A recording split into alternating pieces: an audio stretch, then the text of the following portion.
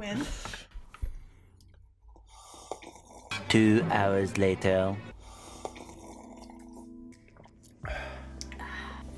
Hey guys, welcome to today's video. Today we're talking about our workflow, more specifically the beginning part of our workflow, culling photos. And we're going to talk about the program that we use called Photo Mechanic and why we use it, and then some tips when you do use Photo Mechanic. Yeah, so when I started photography, culling was one of the hardest things for me. It was something that took the longest time, especially with weddings, and it was something that if I didn't do it well, it would end up meaning my workflow took way longer. Yeah. I struggle, I get attached to all the photos that I take, I see all the different nuances of emotion in the connection between the couple, and I want to deliver them all. Yeah. You, on the other hand, when I met you, you were so much more ruthless than I was, and he was able to really see you totally picked 6 that look exactly the same.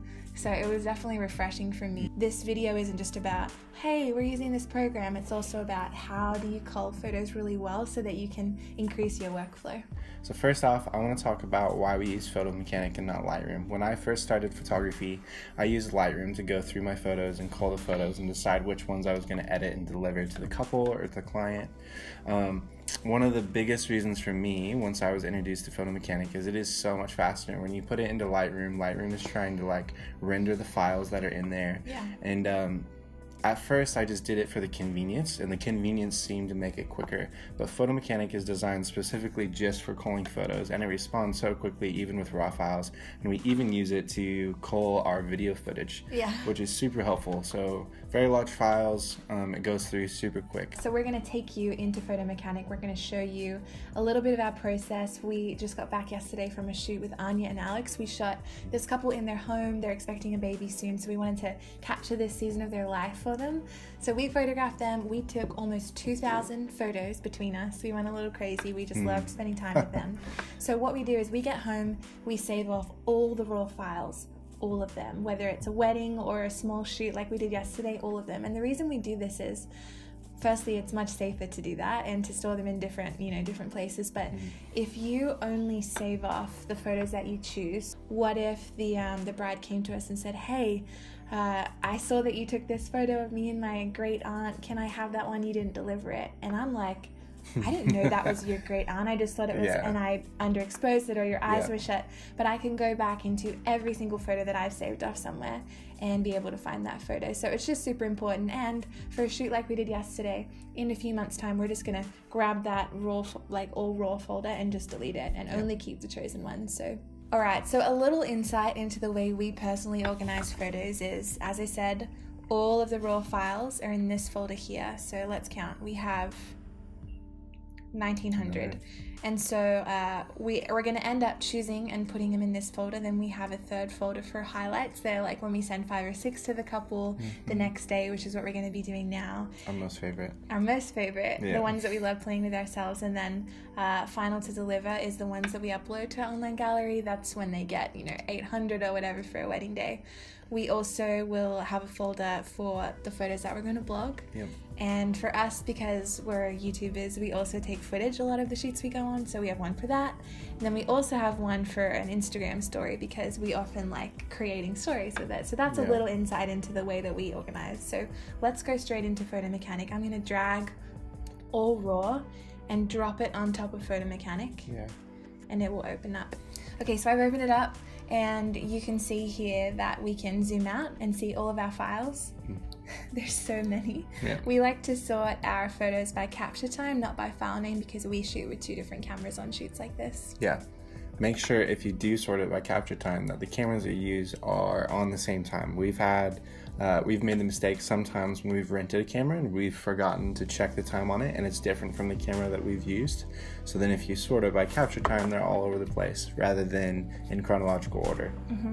So just to make this video a little bit easier, I've already gone through the 2,000 photos and just done my initial selection. You know probably what you guys do. You just go through, you choose the ones that you love, the ones that stand out to you, the ones that are in focus, the ones that show, you know, the location well. So that's what we've done. And all we did was we just hit the image, press spacebar to bring it up, and you can go forward and back. You can see this is in real time, not sped up.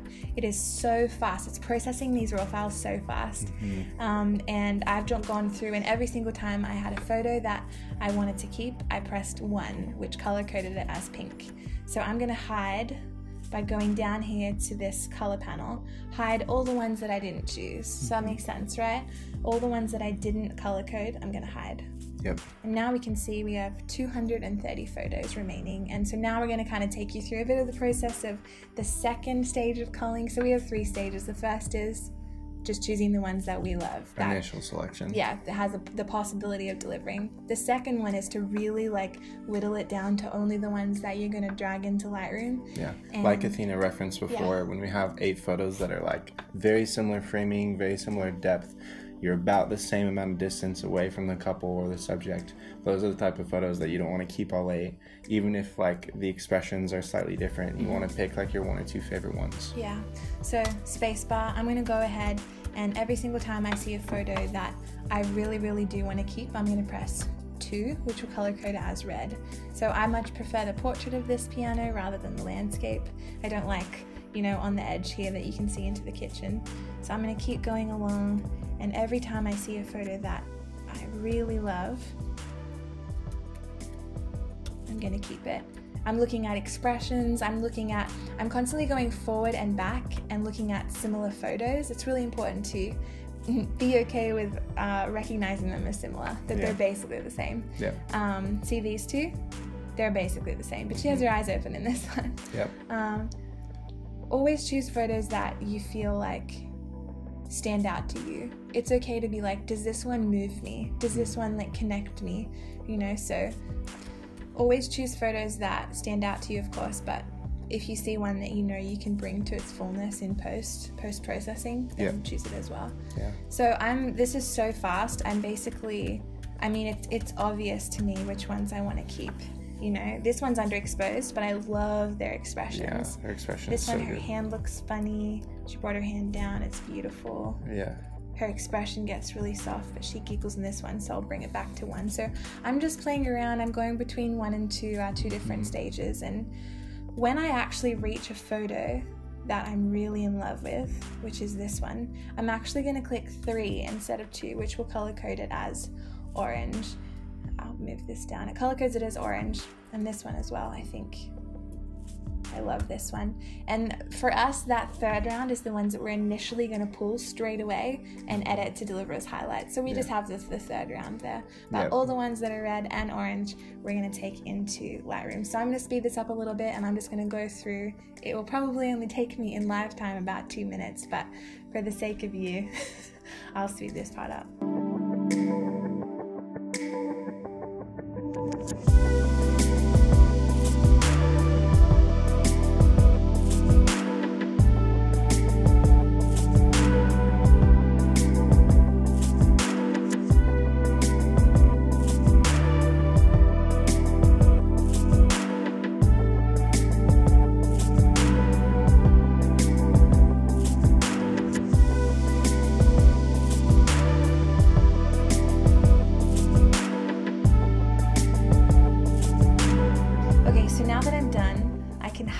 The pinks, the ones that didn't make it to the second round, so I'll click pink, and now all that's left are the reds and the oranges. So we're up to 97, which is actually ideal because for something like this shoot we were aiming to deliver about 100.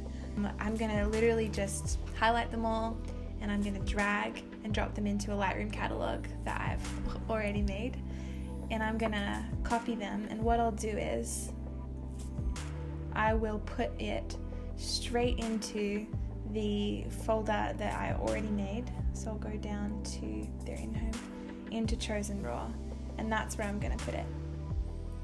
And I'm going to name it Anya and Alex in Home. A little insight into the way that we organize our photos. Okay, it looks like it's almost done.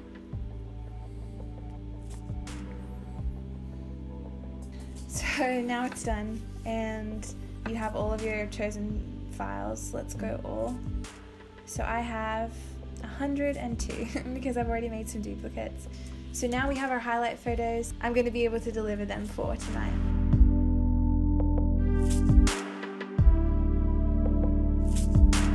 So that's kind of basically an overview of Photo Mechanic. I mean, it's really so simple. That's how simple it is for us to show you. One thing to note is Photo Mechanic is not actually a free program. It costs $150, but let me just say that it's been so worth it. We've used it for the last 4 or 5 years, and it pays itself back in the very first shoot that you book, and we've used it for every shoot since, and so it is well worth the money. Yeah, and I just want to say, I use this every single day.